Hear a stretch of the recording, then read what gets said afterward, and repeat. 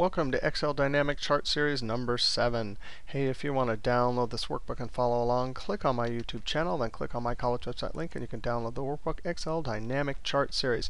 Hey, in trick number 7, we want to see how to use a formula to get data dynamically and then create a chart. We're going to use the SUMIFS function with an S. We're going to have two criteria. And the idea is we have our data set. We'll make our formulas, and when we change the formula inputs, the formulas will update, and then the chart link to it will update. Let's go ahead and first thing we need is I want to build our chart with sales rep. So I want the sales rep names here. How do I get a unique list from a data set? By the way, this is like 2,000 rows if I control down arrow. So lots of transactional data for 1 year.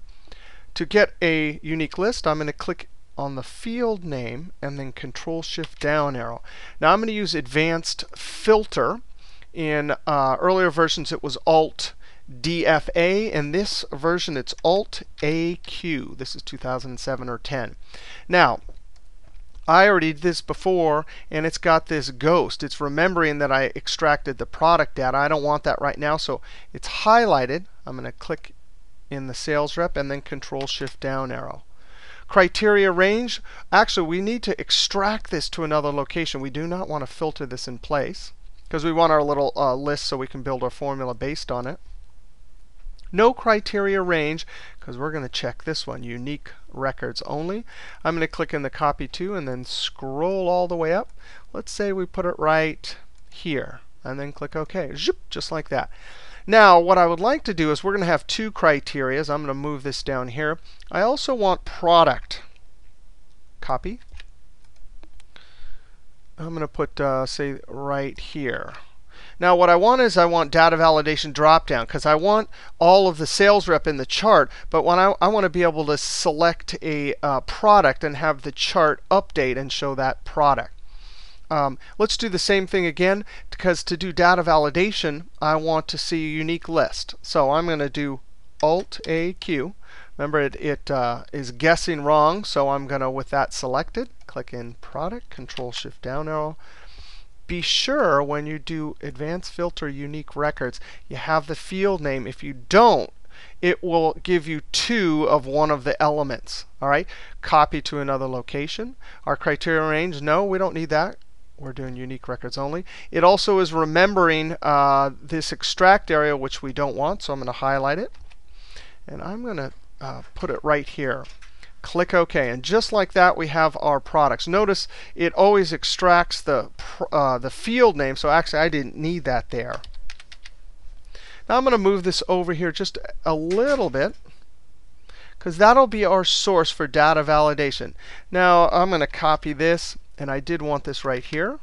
I want to do data validation right here. So Alt DL. Allow what? A list. And there's our source. I'm going to highlight that right there. Click OK. So now we can select whichever one we want. Now let's do our SUMIFS. And I'll show you. This is a function in 2007 and 10 equals SUMIFS.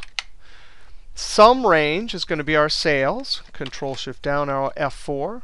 Comma the criteria range number 1. Well, let's do sales rep first. No field name, just the sales rep range. Control Shift down arrow F4. Comma, and our criteria will be relative cell reference, 1 to the left. Comma, our criteria range 2 is going to be product. Control Shift down arrow F4. Comma, and then I can't see that cell right there. So I'm going to click there and use my down arrow. And then I need to lock this going down, because we have to use that one in each one. So close parentheses, Control Enter. And I'm going to drag this down. I'm going to use the keyboard shortcut for currency, Control Shift 4. Now let's go ahead and try it. Sunshine, and then update. So that is our dynamic chart. Control asterisk to highlight all of that. Actually, I'm going to add that border here. And let's do the default chart. Alt F1. And that keyboard shortcut only works in 2007 and 10. All right, and then delete that. Delete that. delete that. I'm going to click right there, Control 1. fill vary colors by point, right click, add data label. So there we have it, our little dynamic chart. You know what? It would probably be nice to know what have a label, because it doesn't say it doesn't say what product this is anywhere. Well, we'll do a dynamic label. I'm going to pull this off to the side. Really, so I'll do it right here. I'll type label, and then here will be our label. Equals, in quotes, sales. If only I could type space and double quote ampersand. Actually, why don't we do sales for space, double quote ampersand, and then sunshine. So right, if we change this, right, so that label will change. Then you click on the label, F2. That jumps your cursor up to the formula bar, equals, and then click on our label.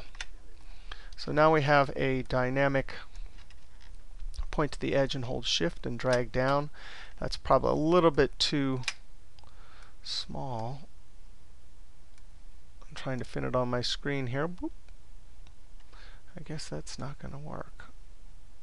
I'll just have to do this. OK, so now you can see if we change this to Yanaki, the formulas update, right? And since the chart is linked not only to the label formula, but the data formula, it updates. So that's how to do a dynamic chart with SUMIF and a label. Come back. We have a bunch of other dynamic chart tricks. See you next trick.